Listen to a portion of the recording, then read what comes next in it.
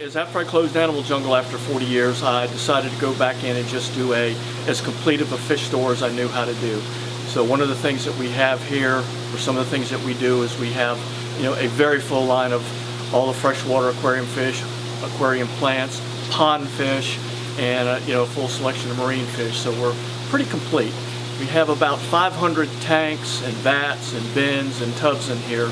So with all that space, it gives us a lot of latitude and a lot of variety that we're able to bring to people. I have 40 years of owning a store, and I worked in stores all through junior high and high school since I was about 13 years old.